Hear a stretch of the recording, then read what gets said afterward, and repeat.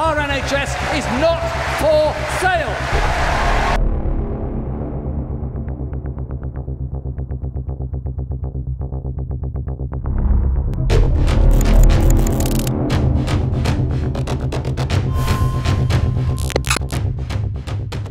People talk about the NHS in crisis. Our NHS, Mr. Speaker, is in crisis. I would prefer to say the NHS is the victim of a political crisis.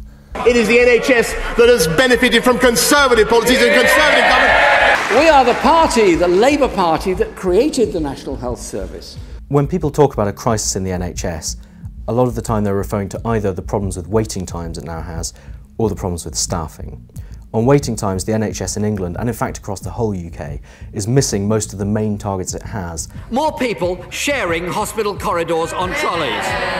More people sharing waiting areas at A&E departments.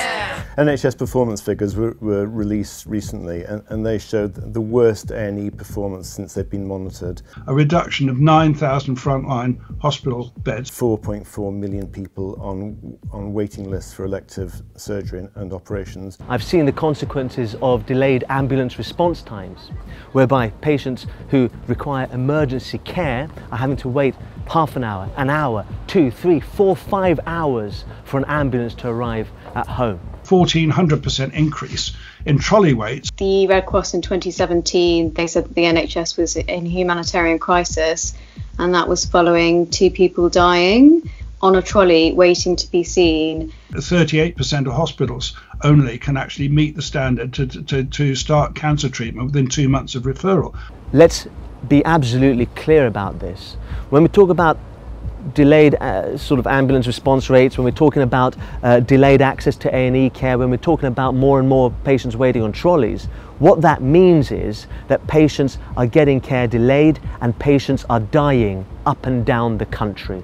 There's also a staffing crisis, I think it's fair to say, in particular for nursing and general practice.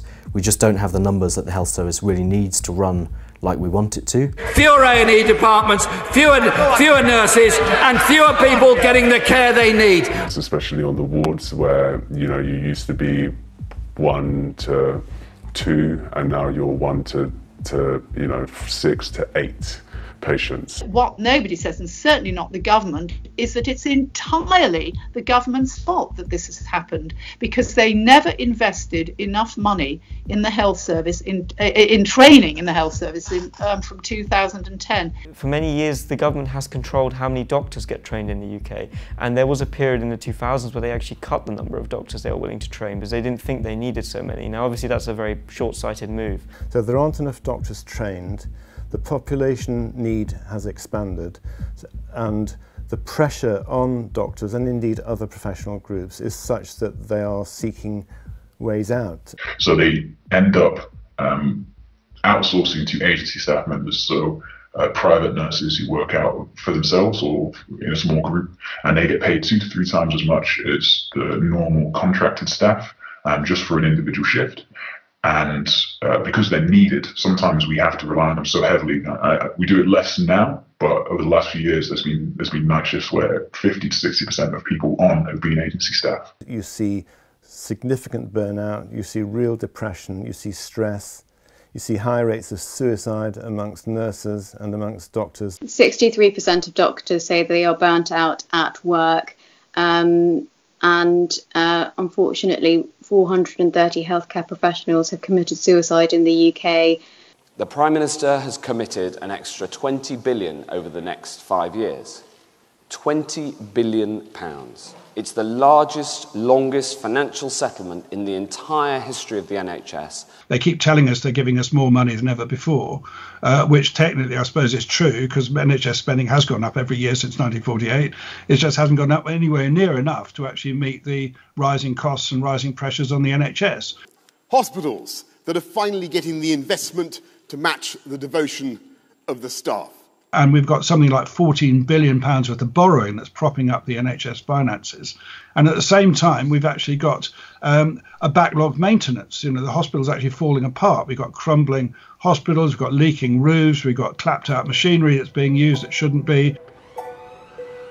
We've seen over the past few years, as the NHS is quite systematically and deliberately underfunded. As it's been brought to its knees, more and more people, those that can afford it, are going into the private sector to get treatments, to get surgery. So we're starting to see that two-tier system, whereas those that can afford it can skip the waiting times and can get the treatment on time, but those that can't afford it have to wait months and months and months to get care. They want a sell-off of what remains of our public services. So there's an accelerating process within the NHS of privatisation. And this is the flip side of the fact that the government is deliberately underfunding the NHS. The government wants the NHS to fail, it wants it to be seen to fail, and therefore there is then a pretext for private capital to find a way into the NHS. Now over £9 billion a year is now being spent with private providers of healthcare services. The Department of Health's accounts say that only 7% of the NHS's or the department's total budget is spent on independent providers like non-NHS. But actually now more and more people are saying it's around 20 to 26%. And the reason why is because when the government present their figures, they actually exclude a lot of spending on the private sector or independent sector in those figures. It's the only way in which the private sector can show itself to be apparently more cheap is by actually paying staff less or employing fewer staff or actually delivering less work, as for example with the contracting out of hospital cleaning, which we saw from the 1980s. And, you know, hospital cleaning has become a byword for what privatisation means to healthcare, because it was just a disaster. It just actually, all the standards of cleaning hospitals plummeted. Hospital-borne infections like MRSA became rampant during that period from 1984 onwards. And what outsourcing does, not only in the NHS but everywhere, is it looks for cost cuttings, cost savings at every turn. And in the case of the NHS, that comes at a huge cost for patient care, for hospital hygiene generally, and for worker well-being.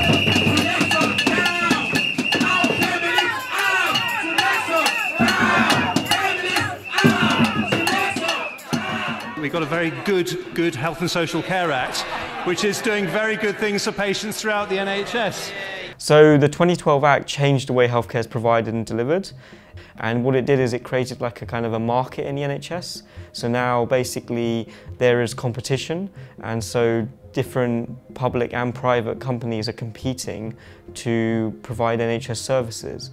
One of the examples of almost a criminal waste of public funds has been the Private Finance Initiative. The Private Finance Initiative was a way of building public infrastructure using private borrowing. So one of the biggest drivers behind it was that governments have committed in the past to not borrowing more than a certain amount in a year or over time.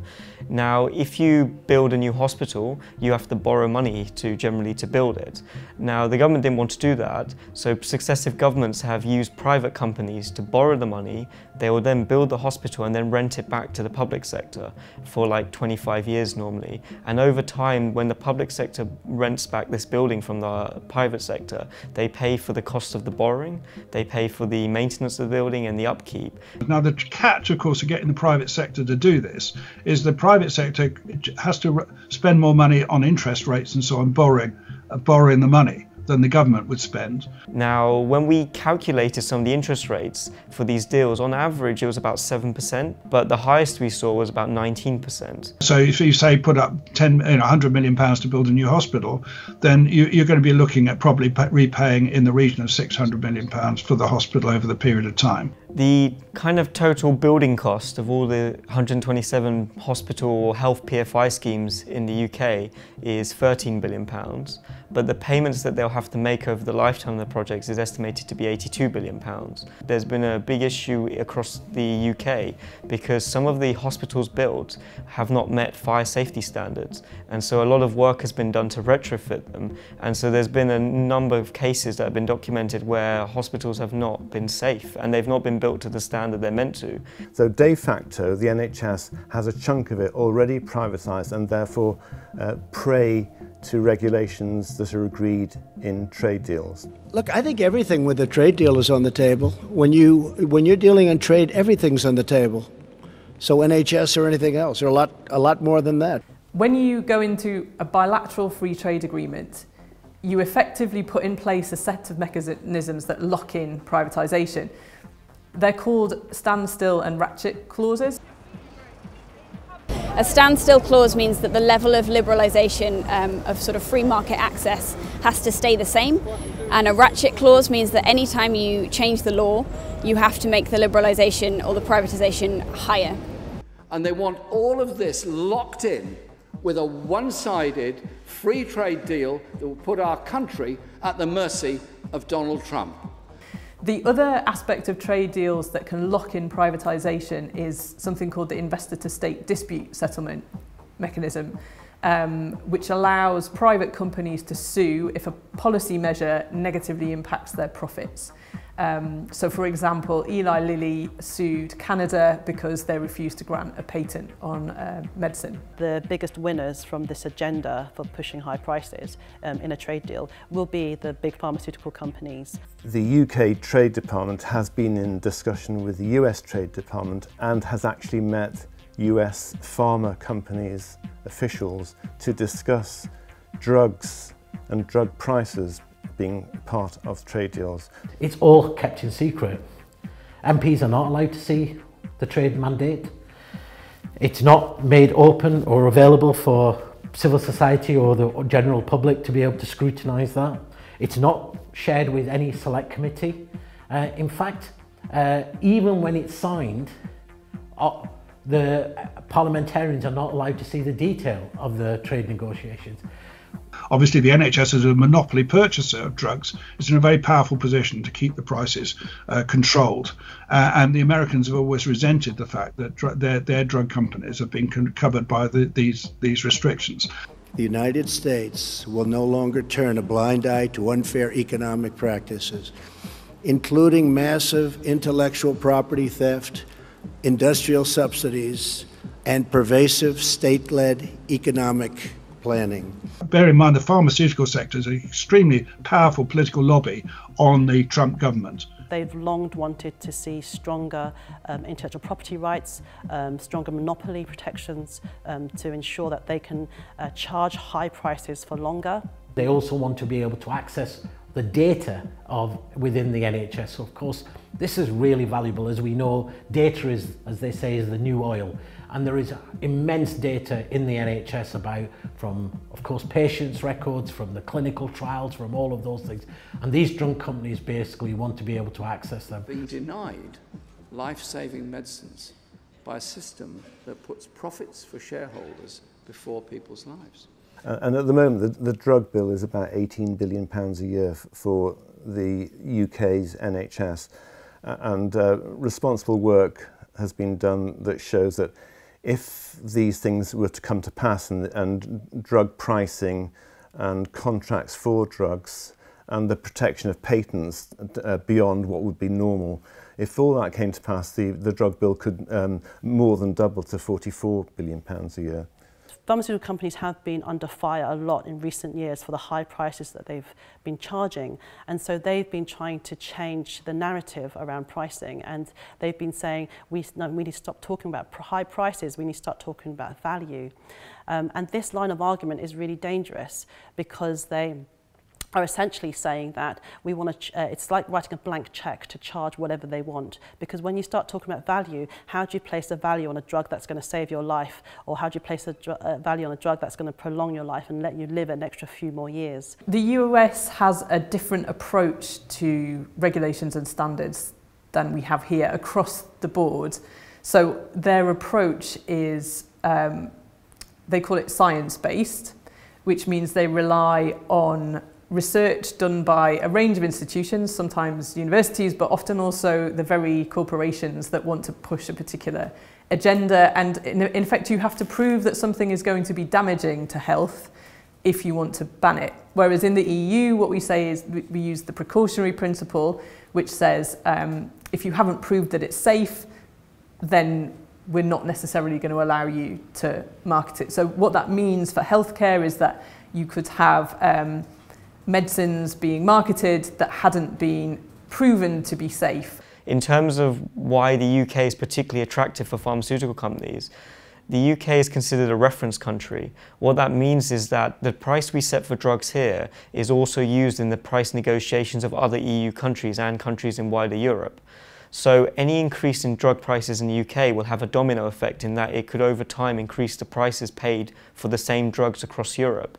So for a drug company, putting up the price, getting the prices high in the UK will have a kind of a knock-on effect across Europe, and it will mean overall their prices and sales revenues will go up. Unless the NHS is returned to a wholly public service, and unless the government declares it as a service of social purpose, of social solidarity, and it's owned by, controlled by the government. Unless they do that, there is not protection of the NHS from trade deals.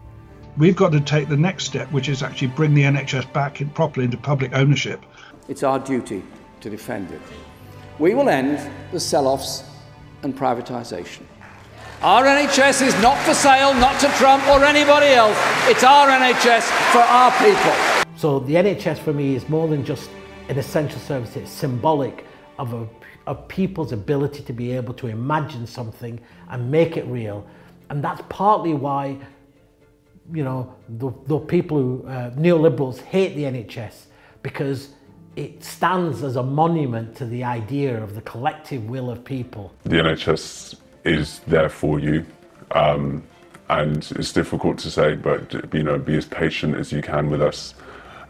We are all there to help, regardless of, you know, your waiting time, and we understand that you are vulnerable, and we will take anything. We've got the thickest skin you can think of, but just be patient. The NHS is there for you.